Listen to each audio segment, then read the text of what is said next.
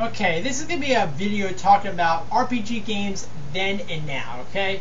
A lot of people, like a lot of new gamers I've noticed, okay? I've noticed something about new gamers or like gamers that didn't really play a lot of the old RPGs back in the day because they felt that the RPGs were either too tedious because you either got random battles too much or the constant turn-based battles were like I hit you, you hit me kind of thing, you know what I'm saying? Like a lot of the old RPGs of that era, especially with the NES and the Genesis and the Super Nintendo, you know. But really, a lot of the fans have to realize, a lot of the older fans have to realize that those games were really marvels, are really great around that time. I mean, you can't really, now, yeah, they've showed their age now, but I mean, around like in the mid 90s, because I remember the mid 90s, you had games like Final Fantasy 2 and 3, or if you want to be technical, 4 and 6 on that Super Nintendo. Even though they may be a bit tedious now, but back then they were really great, and they were the first games to introduce an active time battle system. You know what I'm saying? Even though it was turn-based, but it was still active time.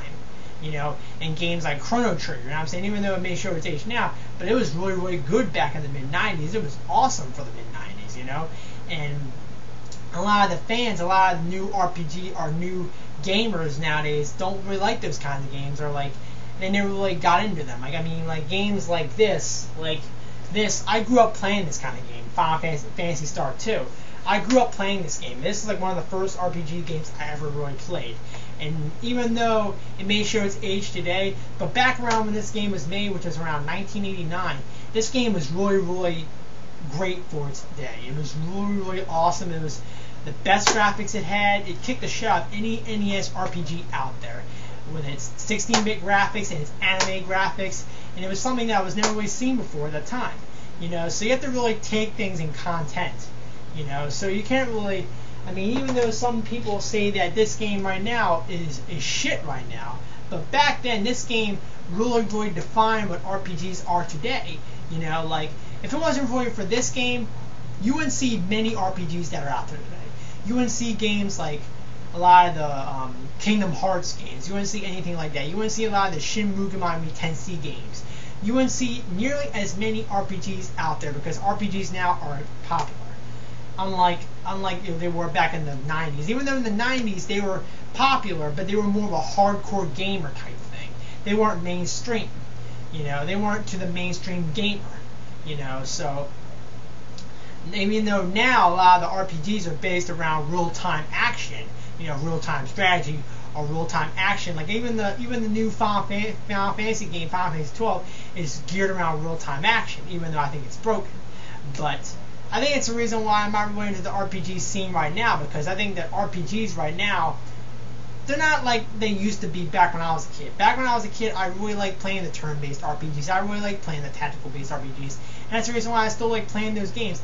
That's the reason why I still like I like playing Dragon Quest VIII. Even though Dragon Quest VIII was a turn-based game, I still enjoyed it. And I still enjoyed games like Evolution for the Dreamcast, even though it was a turn-based game. And people would say it was tedious, it was a dungeon crawl, it was boring after a while. I still enjoyed it. I still liked the game. You know, so I think that right now, RPGs have changed over the years, so that's the reason why people can't really go back and play turn-based games like the old Final Fantasies and all that, even though I have no problem with them because I love those games. I love playing games such as these two, the remakes of Final Fantasy. I love playing those games. I beat both these games. I love them. You know, so I think that now, gamers have to really, like new gamers, have to take the RPGs for what they are. You know, so really, you have to look at games like Final Fantasy and Dragon Warrior and for what they are and for what they left in the legacy of video gaming. Because if it weren't for those games and for those ancestors, you wouldn't see the RPGs that are out today.